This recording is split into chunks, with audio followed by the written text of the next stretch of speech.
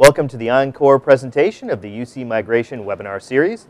I'm Rich Steves, web editor at TMC. And I'm Alan Percy, Senior Director of Marketing at Audio Codes. So tell us a little bit about the genesis of this series. Yeah, well, the genesis of the UC Migration webinar series really comes from a conversation we were having with the Microsoft marketing and product management team. Essentially, we saw some challenges in educating the partners and resellers as they begin to start to deploy Microsoft Lync and make that migration. So what we did is we put together an 8-step education series to help those partners and help end users understand what's involved in moving to Microsoft Lync and UC so they can be better prepared for the process that they're about to undertake. Tell us about these 8 steps in the process. Sure. Well, the 8 steps really start with, we first start out with implementing instant messaging, presence, voice, and video. Then we're going to move to emergency services and E911 with UC. Then we're going to move off the PBX, which starts to talk about migrating the customer from the PBX over to their UC platform. Then we're going to move on to talk about SIP trunking and some of the cost savings involved with SIP trunking. Then into mobility. A lot of organizations like to work in a very mobile environment, and UC mobility is a big part of it. Then our 6th session is about branch office deployments and, of course, survivability for those branch offices for retail and small branch outlets. And then we're going to move on to call recording and compliance, which is really big for healthcare, legal, and a number of other applications. And then finally, we're going to wrap it up with a session called Pulling It Together with Professional Services. Sounds like 8 great sessions. Yeah, sure, we're looking forward to it. Tell us a little bit about the first session. So the first session, we're really going to dive deep into the first steps involved with moving to UC, with implementing the servers, instant messaging, the different server names and server pools, as Microsoft calls them, and what's involved in implementing those basics to be ready for voice. So who are the presenters on this topic? So the presenters for the first topic are Thomas Binder. Thomas is a voice architect for the Voice Center of Excellence at Microsoft. He started to work for Microsoft in 2007 as a consultant, and since then he's worked on a number of large deployments and led instruction classes on OCS and Lync 2010. He's a certified master for OCS and Microsoft Lync, and we're really pleased to have him as a presenter. Also, too, we've got Michael Nelson. He's a Vice President of Integrated Access Solutions with over 15 years of industry experience. Michael Nelson is an expert in the field of unified communications. He's also a principal and co-founder of Integrated Access Solutions, and also really pleased to have him to give some perspective on the deployments. Great. Let's hear what they have to say. Sounds good. Thank you, Alan. So welcome. My name is Thomas Binder.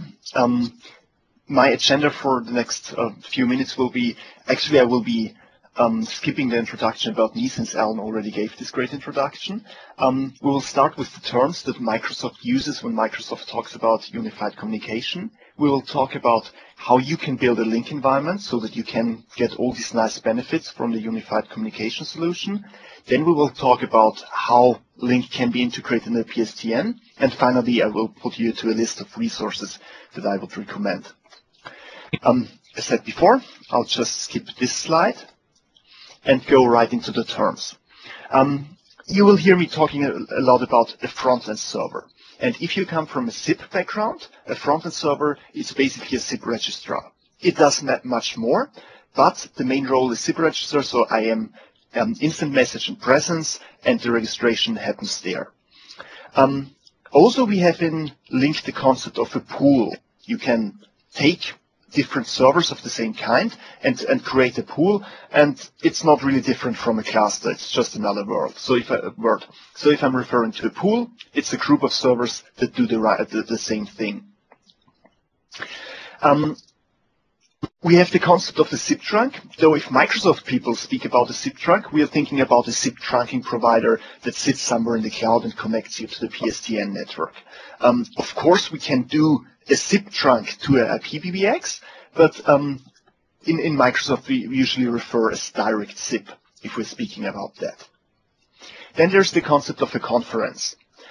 Whenever you speak with one person, we call it a one-to-wall, one-to-one, or peer-to-peer call. As soon as the third person is joining, it becomes a conference. And a conference can be on all modalities. So you can have a conference on instant messages, you can have an audio-video conference, desktop sharing conference, or all together at the same time. The last two terms, well, If you are from telephony, you should be quite familiar with that. PBX, that's the private branch exchange. This is the equipment that you have probably on-prem, so that you can provide telephony to your users. PSTN, on the other side, is the public switch telephony network. That's the whole network so that you can call people all over the world. Let's start with the requirements. So what do you need to have in order to install Link? First, most important, Active Directory. So Link is based on Active Directory. All the objects, the servers, the users are created there. The information about the users is in Active Directory. So this is where you start. We need to have a forest and domain functional level, not older than 2003 native mode. It's quite old, so I'm really hoping that you already have that. If not, it's just the perfect time to go to a higher forest and domain functional level. So we support 2003 native mode, 2008 R2. Important, Link will require a schema update. So we will put, if you install Link, additional objects into your Active Directory, and to have Active Directory being aware of these new objects, you need to do a schema update. Very important as well, having a certification authority. In Link, all communications will be encrypted. So server-to-server communication is encrypted, server-to-client, client-to-client. We want to secure all your traffic, audio, video, instant messages. To be able to do that, you need to have certificates on all of your servers. You can use private certificates if you have a certification authority. You can buy certificates from a public certification authority if you don't have one, but then you will pay for each additional certificate. So the general recommendation is for all your internal servers, use your internal CA. For your external facing servers, use an external, a public CA, so that other companies and users from other companies who want to connect to your environment, for example, for joining conferences, that they can trust your servers. And of course, DNS is required so that servers can be found, and SIV records so that clients know how to log in to your servers. Okay, now let's build a Link environment. The very first thing that you need to start with is the front-end server. As said before, front-end server is a registrar. It does IAM and presence, and you can co-locate additional roles to give it more functionality. There can be an AD conferencing server co-located on the same machine and a mediation server. If you want to co-locate the servers, or if you want to have dedicated servers, it's basically a question of load and scalability. Depending on how many users you have, you want to have dedicated servers or co-located servers. The front-end servers, they come in two flavors, the Enterprise Edition and the Standard Edition. To the end user, they provide exactly the same functionality. So I, as an end user, I wouldn't know if I'm connected to a Standard Edition server or an Enterprise Edition server. The difference between the two is scale and high availability. So the Standard Edition comes as a single server box. It includes already the backend database that is stored to store information about meetings, about your contact list, about your presence. And it can support about 5,000 users. If you want to have more users, then you need to look to Enterprise Edition. So Enterprise Edition, you can create a pool of up to 10 servers that would support up to 80,000 users. And you can have high availability. High availability means you lose one server, the other servers will take over the load. So for the user, there shouldn't be any service interruption, because there are enough servers who can still handle that. The Enterprise Edition server requires a dedicated SQL backend database. Because we don't want to introduce another single point of failure, we would recommend to use a SQL cluster, and we support here active-passive clusters.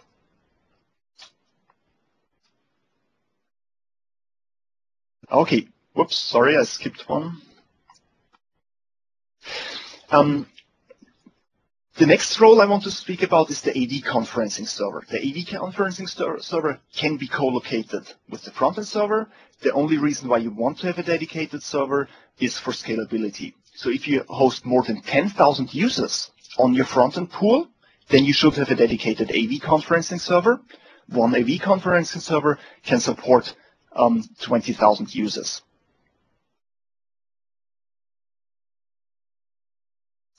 Next role is the monitoring server. The monitoring server is an optional role.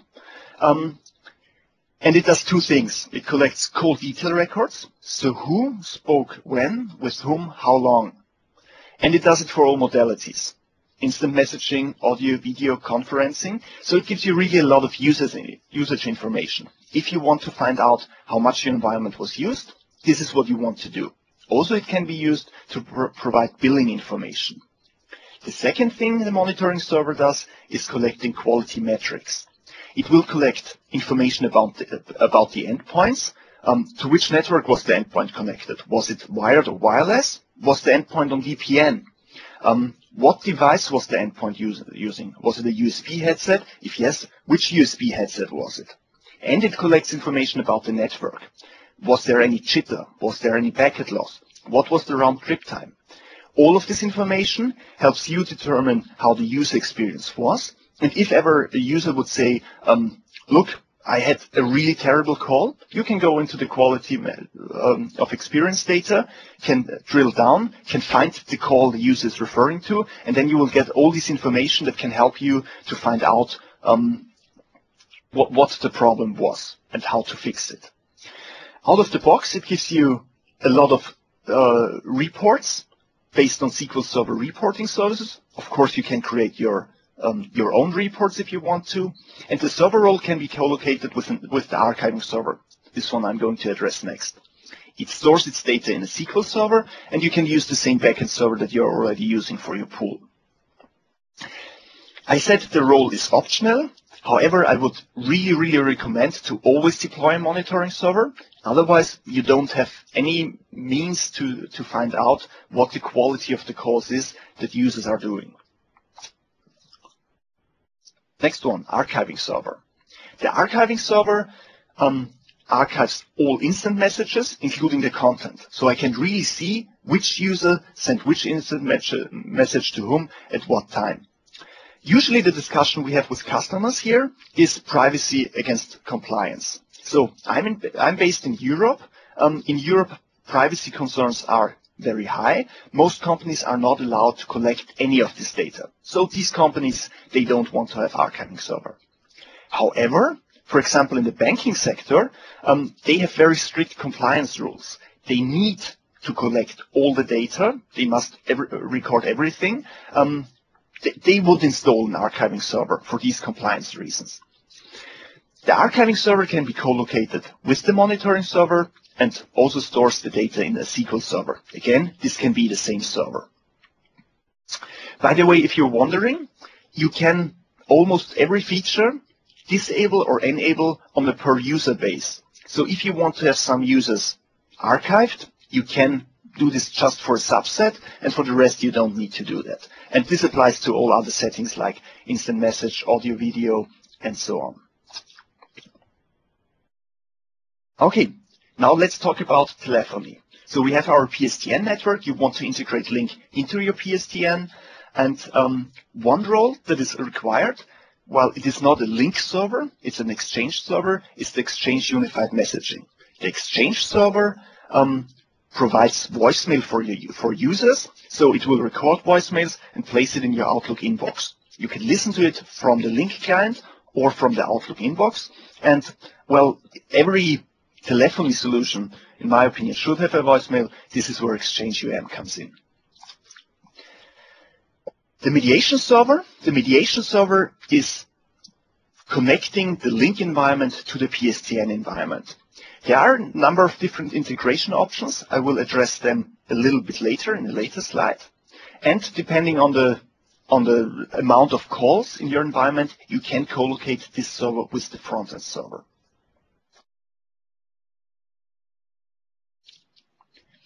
Now let's talk about external connectivity. So on the very left side, you have the internet. Then we have an external firewall. We have our perimeter network.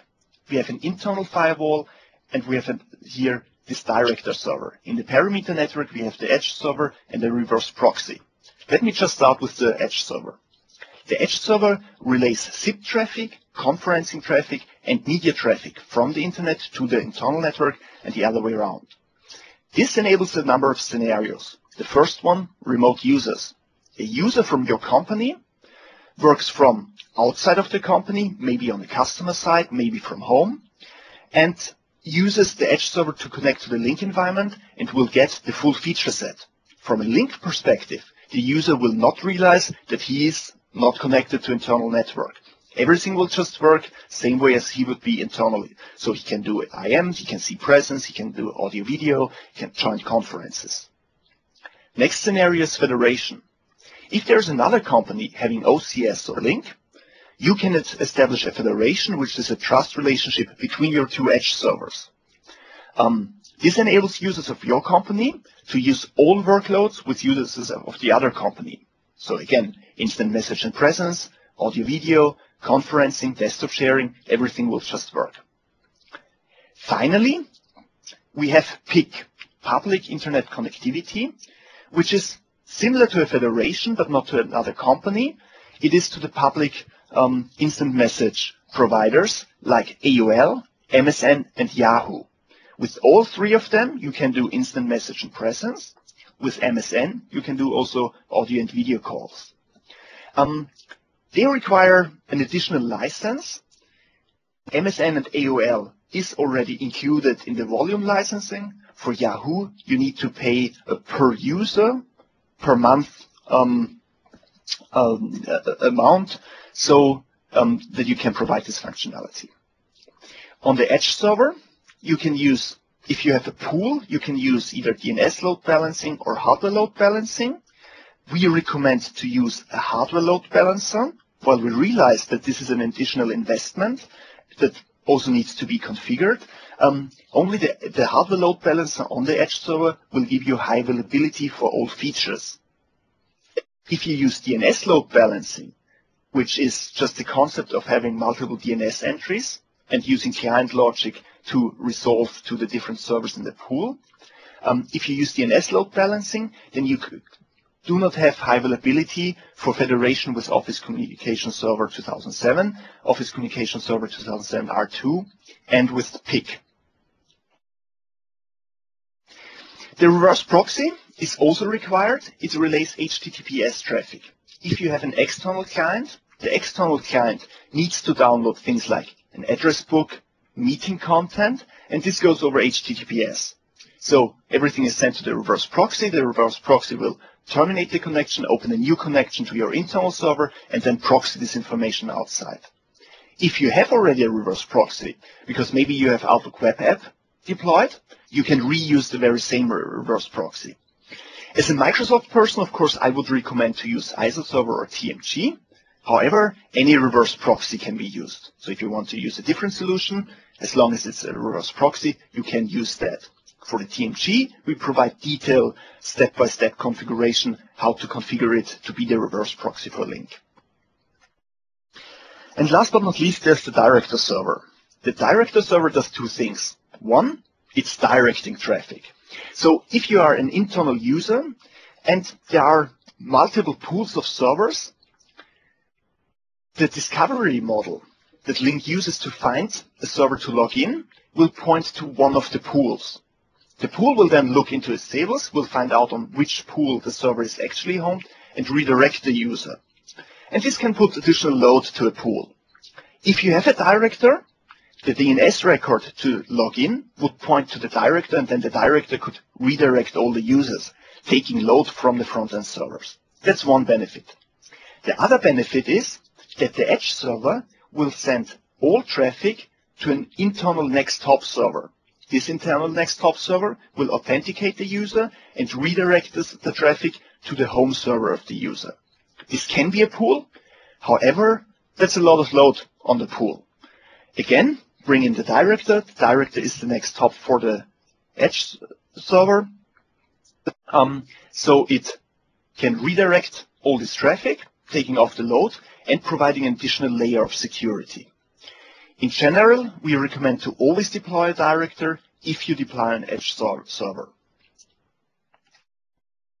Okay, so now that looks like a lot of server roles, and maybe you're thinking already about high availability. How much servers do you have to multiply that? So let me take a step back and reduce the number of servers a little bit. So the monitoring server and the archiving server, they can be co-located. You don't need to have two instances here. The AV conferencing server can be co-located with the front-end server and is only required if you have more than 10,000 users in your pool. The Exchange UM server, well, maybe you have already Exchange UM in your environment. Maybe you don't need to deploy these because of Link. Maybe you just need to resize them a little bit, add another box, or reuse all the existing servers. The mediation server can be co-located with the front-end server. No need to bring in an additional box here. Edge server, you require it only if you do external access. Reverse proxy, well, also only required if you do external access, and maybe you have already a reverse proxy that you can use. The director, it's optional. Even if you do external access, it's still optional. So if you look at that, not so many servers required. If it's a small deployment, of course, it scales.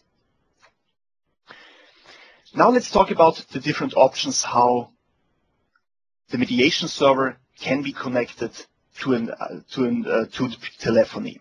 Let's start at the upper left corner with direct SIP to an IP PBX. In that case, we have an IP PBX and we have the mediation server, and we can use direct SIP to connect to this IP PBX because they can talk SIP to each other and can have a direct connection. Microsoft has a program called the Open Interoperability Program. In this program, different PBXs are tested and are validated if they can work with the mediation server. So you should do direct SIP to an IP PBX only if this is a qualified IP PBX. If you, and now moving to the upper right corner, if you have a PBX that is either not SIP-based, so it's a TDM-based PBX, or it's an IP PBX, but it's not qualified for Link, then you can just bring in a gateway. And these are the nice devices that, for example, AudioCode is producing. The gateway will take care of the communication between the mediation server and the PBX. Again, in the Open Interoperability Program, Microsoft is qualifying gateways to get sure that all of this works as expected. Moving to the lower left corner, you can also use gateways to directly connect to the PSTN. So you can have E1s, T1s coming in directly to the gateway, and then the mediation server connected to the gateway provides the PSTN functionality. The fourth possibility would be having a SIP trunking provider, and the mediation server then would connect to the SIP trunking provider. Here in the middle, you will probably have either a gateway or an SBC, session border controller, depending on what the SIP trunking provider wants you to use.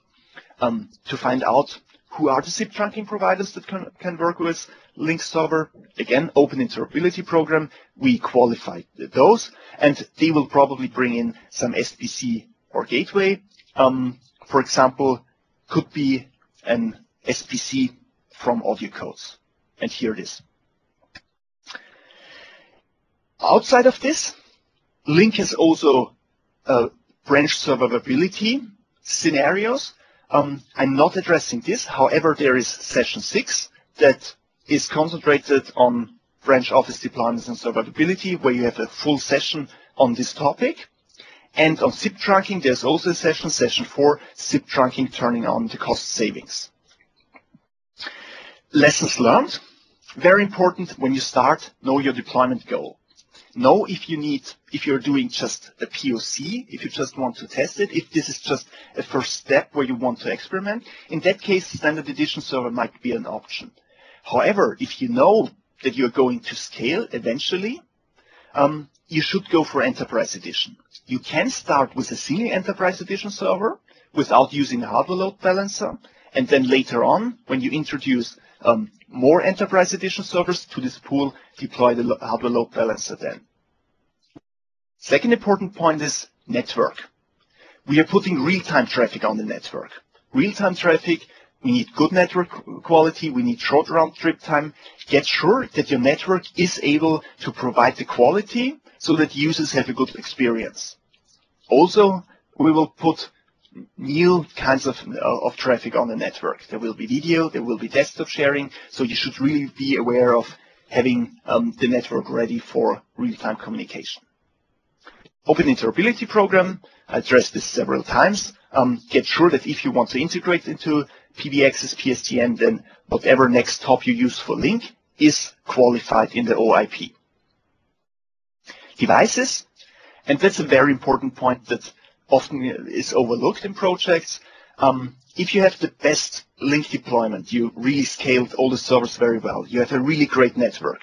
If users are using bad devices, because they have only this $5 headset they bought on the market, they will not be happy with Link. Get sure that you have devices that are qualified for Link, that are optimized for Link. There is a link to a website in the resources. It has proven very successfully to use the phased approach. Start with the internal deployment. So you can already use Link, you can already learn, your users can learn how to use it. Once this is done, go to external, go to PSTN. It doesn't have to be this sequence, you can also do PSTN first and then external, depending on your requirements. But this enables you to have a quick success in the internal deployment and then next quick success in the external and in the PSTN. Project doesn't get too big. Of course, these phases can follow very fast on each other, depending on how fast you are in rolling out. Don't forget about the user training. Link is a great tool. I love Link. I use it every day. But usually if you go to users and just take away their hard phone that they are used to use and give them the new tool but don't tell them why it's great to have it, they don't really appreciate it. So show them the value, give your users scenarios that shows them how they can work better now having Link. Okay, finally, resources. First link points to the public documentation that tells you really everything about Link, how you can install it, how you deploy it. Next one is the Open Interoperability Program. The third one is a list of phones and devices that have been optimized for Link Server. Then we have the next hop block. That's the official block of the Link product team. And finally, the last link is link.com, where you can find a lot of information around Link, case studies, and so on. And with that, well, last thing, this is my email address. It's also my zip address. Feel free to ping me if you have any questions. And that said, I'll turn back to Alan. Well, thank you very much. Thank you, Thomas. It was really great in-depth view of the inner workings of Microsoft Link and what it's like to do some of the initial deployment. So I really appreciate you bringing that content. I'm sure the rest of the audience does too. So next we're going to move on to Michael from Integrated Access Solutions. So Michael, why don't you unmute and take it from here. Thanks, Alan. Glad to be here. Hello, everybody. Mike Nelson with Integrated Access Solutions. And for our section, we're going to start out with just a little bit overview of Integrated Access Solutions, a bit of our background, and then I'm going to hand it off to Bob Murphy, one of our senior consultants, to talk about a specific case study where we deploy Link in a greenfield environment. So just a little bit high-level Integrated Access Solutions. We've been deploying communication systems for over the last 10 years. Lots of experience in gray hair, scar tissue, lessons learned, best practices from thousands and thousands of deployments of IP phones over these past 10 years. So, we definitely come from that traditional digital telephony background, moved into IP telephony around 2000, and then about 3 years ago started working with Microsoft on the Unified Communication Platform because we saw that was where the future was going. We're very excited. So, next slide.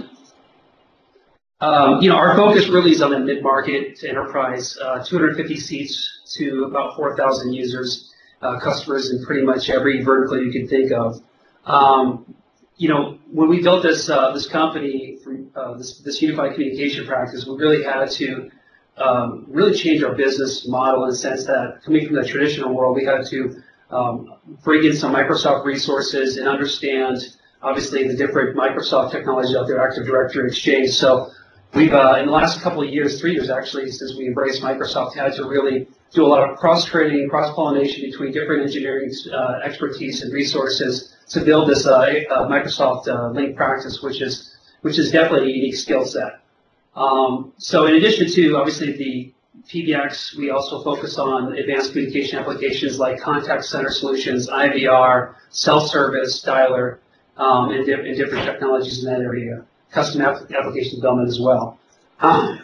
So to start this case study off, I'm going to actually, in a second, hand it off to Bob Murphy, but what, just my 2 cents on this is very unique in that this is one of the few Link deployments that we see out there in Orange County in Southern California where a customer really embraced Link as a PBX replacement, which is, you know, kind of unique and rare, and I think we're pretty proud of it because coming from that traditional telephony background, we understand what it takes to deploy an enterprise PBX and all the considerations with respect to the network quality, assessments, carrier services, and that's a little bit unique with Microsoft in that it's definitely not a single vendor solution. We have to bring in best-in-class vendors like audio codes and Plantronics and SIP trunking providers and put all these pieces together to assemble a nice unified communication platform for our clients. So it's a lot of coordination, a lot of assessment, a lot of planning, but in the end, I think it's the best solution out there, and we're very excited about the future with Microsoft Link. So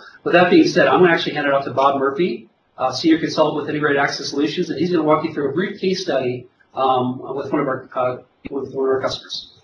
Hi, thanks, Mike, and hello, everyone. Thanks for your time today. I'm Bob Murphy, Senior Consultant, and I was intimately involved in the beginning, middle, and end of the project we're going to walk you through right now. And as Mike said, this particular client did a complete PBX replacement, and so Microsoft Link is their enterprise voice platform for inbound, outbound voice, customer facing and internally, and so they were, you know, it was a full adoption, and it was pretty much a cutover from the old system to the new system. So had some of the traditional telephony elements of a system upgrade, but with Microsoft Link. So I'm sure you've all read the slide by now. I don't need to walk you through that, but the major issues were a very old PBX, a major corporate relocation, and some pretty expensive conferencing and collaboration services that they were paying on a monthly basis. And that's one of the areas that we were able to really eliminate some cost. Some monthly recurring costs is by using what's available in Microsoft Link to replace those outsourced services. So, so basically, the conversation started out with, we need a new PBX, we're moving, and as we kind of looked at all the business requirements and needs through the process, we started to talk to them about Microsoft Link and unified communications. And that all came out of needs analysis. It's looking at how employees work together, how they face customers, and what are the different business processes that have to do with sales, marketing, delivery, implementation, and support of a technical product. And just to add to that, Bob, we also did a deep dive into their current telecommunications costs with respect to conferencing services, PRI circuits, analog services. So really did a nice, thorough expense analysis of their current environment, and that was part of this process as well. Yes. And so economic impact studies, and then as was mentioned, you know, a good network is key. And with the corporate relocation, we were able to design a brand new network, which is not going to be the case for everyone. We understand that. But previous to that, we applied some of our a particular tool that we use for network assessment that studies specific network behavior regarding you know, real-time things like voice and video, and specifically links. So we're able to assess the customer's environment with regards to application traffic and different things that are going on in the network that may or may not impact a link deployment, and do the analysis from a very granular level to decide how to size the network, where it could be improved, and in this case, it helped with the design of the ground up of a brand new network for them that we built with HP core enterprise network switch products on out to their entire global LAN and WAN. And so we did an impact study with that information for voice and video, and also identified areas where there were enterprise business applications where Microsoft Link could be part of the business process and in fact be integrated with certain business applications. And after all that, we put together some designs and the design options. So what we came up with was a sort of a best of breed. And the interesting, what we find as industry specialists that is interesting is how the voice system in the enterprise has been deconstructed.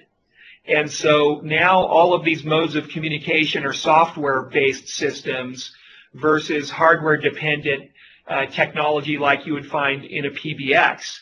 And so we built the network with HP. The customer had a Microsoft enterprise agreement, so the link licensing was a minor incremental cost to their existing EA agreement. And the key for PSTN and enabling an enterprise PBX replacement was the audio codes PSTN gateway and all the functionality that that provided that allowed us to completely do away with anything like a PBX. And so that was a critical component. And then Polycom and Plantronics and some of the other endpoint devices, we actually, through our relationships with these companies, were able to deploy samples for a test group where we actually set up Link in the enterprise for roughly 25 people so that they could get a feel for the different device options and get comfortable. So the users were actually involved in the decision making of what devices they would use.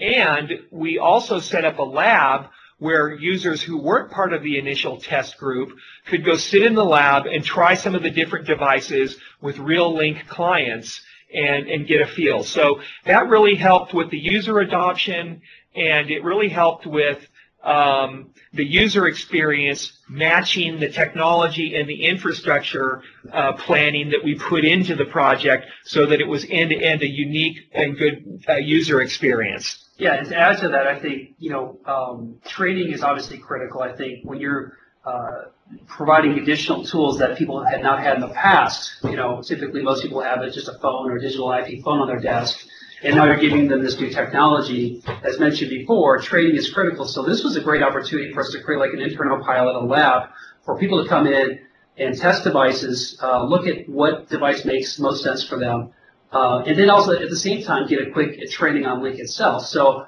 when we roll it out to the enterprise and we did the first cutover of the initial users, everybody was pretty familiar with Link as a whole and actually felt pretty comfortable with using the tool, and there were less help desk calls as a result. So yeah, very good point, Mike. I think that's really key, and I think it also supports the practice of phased deployment because it gives people some time to get comfortable versus a hard cutover, which is disruptive and can have a different kinds of impact.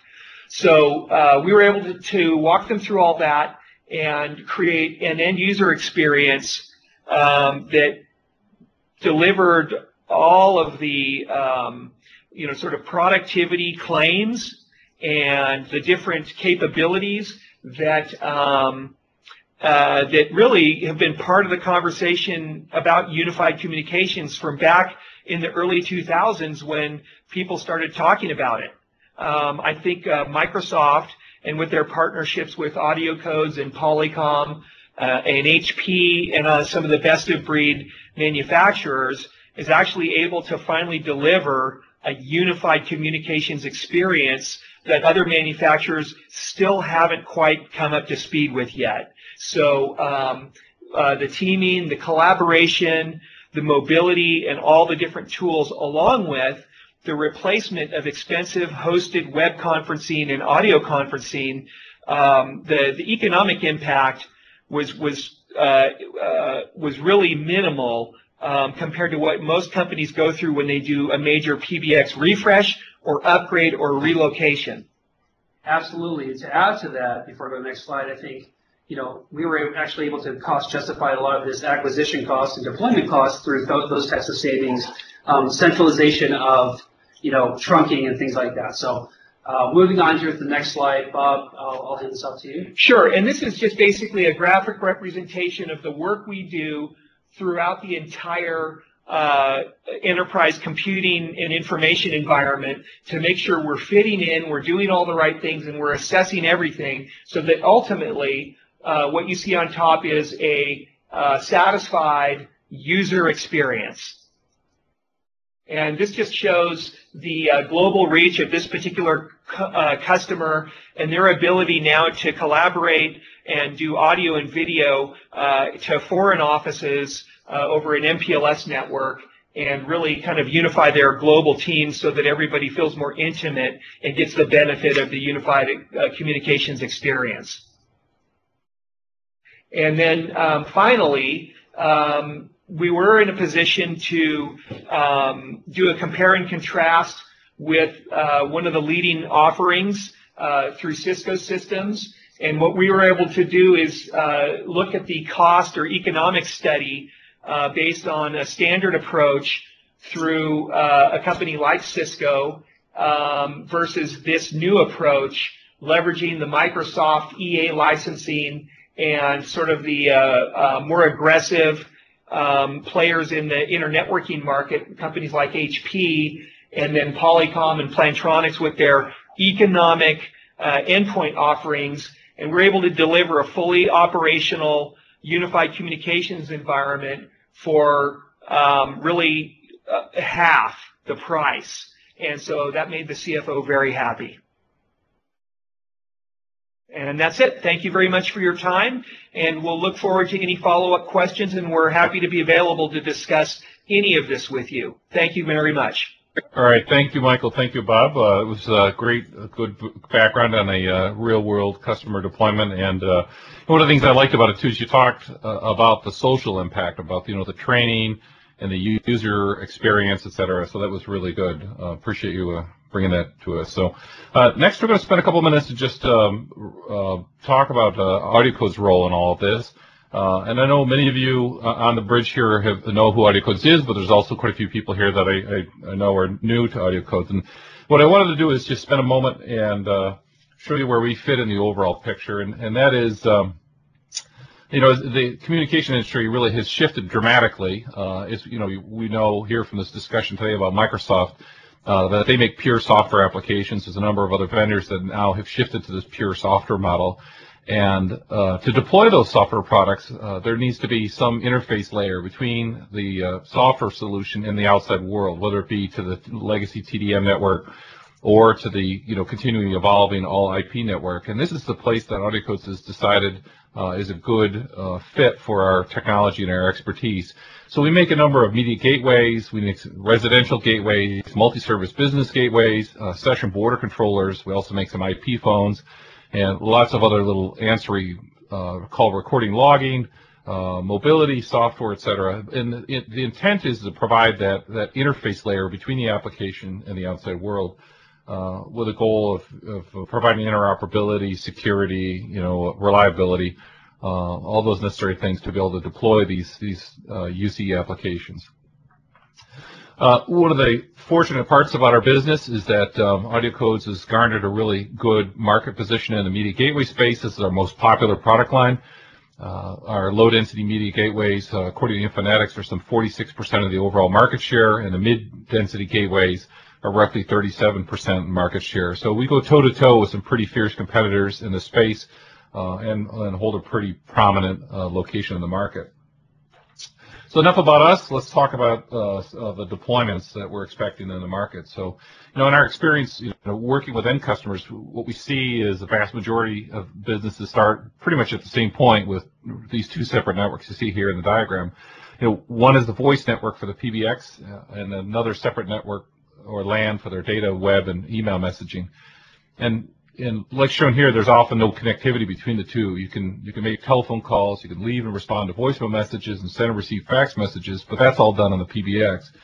And meanwhile, the local area network provides access to the web, email, data applications. And it's really not uncommon to find businesses that are starting to use applications like Skype, Yahoo, or other hosted instant messaging services. But this whole arrangement's far from secure. It's not well integrated. It's certainly not integrated into the Microsoft Office environment or into the voice network. What some businesses do is they first deploy Link without voice integration, and you heard from Thomas's discussion earlier that that is a point at which you can build out Link and deploy it without voice integration. Using the platform for instant messaging, presence, and desktop sharing only. And just a note on the diagram here, I took all of Thomas's servers and compressed them into one icon. So my apologies for oversimplifying things, but you know what's inside that box. What happens is by deploying without deploying the voice features, it's an improvement, but it forces users to flip back and forth between platforms. And we actually, Audio Codes, we were in this situation for a little while. Between the Link and PBX phone, trying to flip headsets and switch between devices, and there was no status integration. And it misses really some of the great return on investment elements of Microsoft Link, using the voice over IP to allow our workers to communicate from off-site locations or work at home, hotel rooms, remote offices, etc. And we were forced to use cell phone minutes for toll-free numbers, for conversations with people back in the office. And we sort of say this is like getting to first base, but really this is not really not leveraging the power of Link. You can certainly deploy headsets and cameras to the clients, but this limits their usefulness because you can only call other users that are on Link system that also have headsets or speakers. What good is a client if there's nobody to call, which doesn't really make any sense. So next we're going to move on to the most popular method of deploying Microsoft Link, which is behind an existing PBX. So what we're going to do is get the full value of Link, and we're going to integrate it into the PBX. A couple of different ways to do this. The first mechanism puts a media gateway between the PBX and a Link server pool. Ideally, this gateway would integrate in with a tie line or a station side T1 circuit on the PBX. And then, of course, it's going to use Ethernet to integrate into Link. The benefit of this arrangement is, of course, it doesn't affect the trunking or the regular PBX traffic within the business, but there's a few challenges. And first of all, it requires some reprogramming of the PBX, and finding somebody who knows how to program that PBX is always a challenge. And you have to add a T1 or a tie circuit to the PBX, and sometimes those are expensive. They're hard to find. And they're, again, require some configuration. So let's just take a peek at once this configuration is deployed, what happens. And when a call originally arrives into the PBX, what you're going to end up doing is you're going to use some routing rules inside your PBX and look at the dialed number, which we call a DID number, and you're going to route the call either over to the Link server pool through the gateway, or based on the number, you're going to route it over to one of the existing phones that's on the PBX. And if you've got the expertise and skills to manage the PBX, this isn't so bad, but it does get old, and especially if you put all that work into it and then with a plan of removing that PBX in a few years anyhow. So we've got a different architecture that we use, and this is actually pretty common. We call this the drop and insert architecture. And what it does is it moves the PBX trunks, the PSTN trunks from the PBX to the gateway, and then connects another set of T1s or E1s from the gateway back to the PBX. And you can sort of think of this as inserting the gateway between the PSTN and the PBX, and that's what we call a drop and insert. And the real beauty of this architecture is that the gateway makes the decisions now where to route the calls, whether to route the call to Link or to route it to PBX.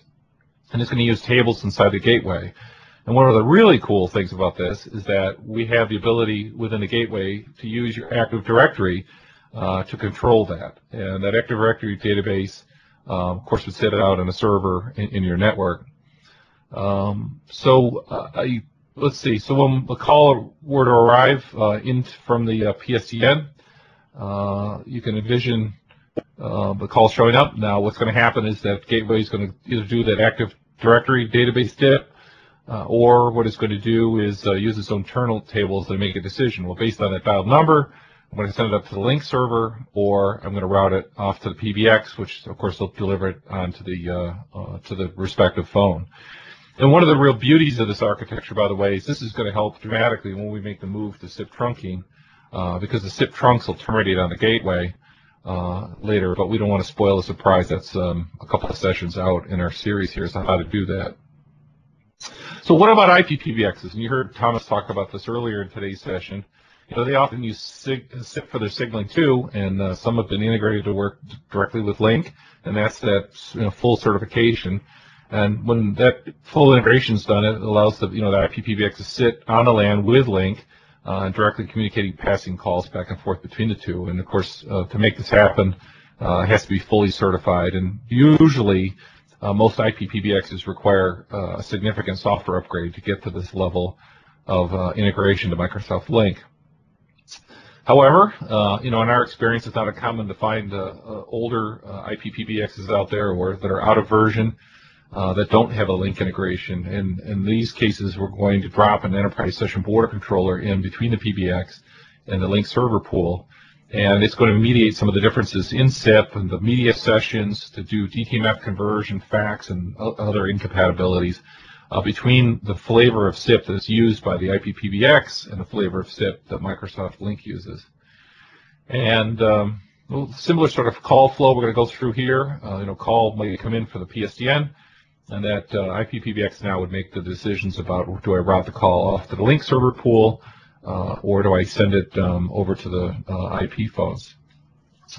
And one question that pops up is, well, what if somebody wants to call from one of the clients over to one of the phones over the PBX? And this is, and all the configuration showed earlier is handled. The call when it hits the Link server pool would be directed over to either the TDM PBX or IP PBX, and back and forth. So the dial plans would be programmed to allow calls to go back and forth. So you can call from a Link client over to a phone and back and forth. So another question that pops up often is, well, where do I find out more information about how to do all these integrations? And what we've done is we put these materials on the AudioCodes website. You can find them on our link page, which is www.audiocodes.com/link. And all the really good stuff, like the downloads of all the documents, etc., require registration on our site, and you can find the registration icon in the upper right-hand corner. It's where the word "My Profile" is on my current screenshot. But if you were to log on and you're not registered, you can see there's a registration link there, and that's where a lot of those materials are stored. So as we start to move on and get closer to a wrap-up, I wanted to take an opportunity to share with you some of the solutions that AudioCodes has to implement these advanced Link deployments, as we've shown earlier. From our little 2-port analog media pack gateways up to our 16,000-port Media 8000, we manufacture the largest family of media gateways, survivable branch appliances, and enterprise session forwarder controllers. And they're all based on this common core software and hardware platform.